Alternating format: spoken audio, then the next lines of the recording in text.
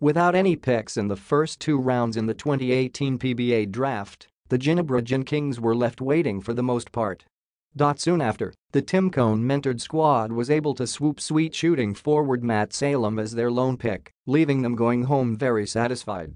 Tim Cone admits that he was surprised with what happened. Well, we were looking to try to make some moves but none of them worked out in earlier of the draft.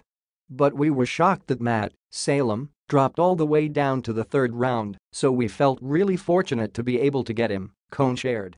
I thought he would go late in the first round or early second round, and so he was available for us in the third. It was a no-brainer for us, he added.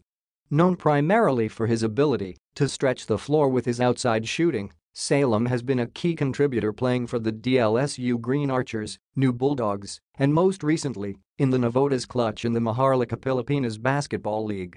For Tim Cone and the rest of the coaching staff, the Phil M may be what the doctor ordered for the league's most popular ball club as they plan on kicking off their 2018 campaign with a bang. I think everybody knows we have big men, so we're looking for shooters and Matt's one of the best shooters in the draft, said the multi-titled mentor. I think we'll be coming in intact. We like what we did last year.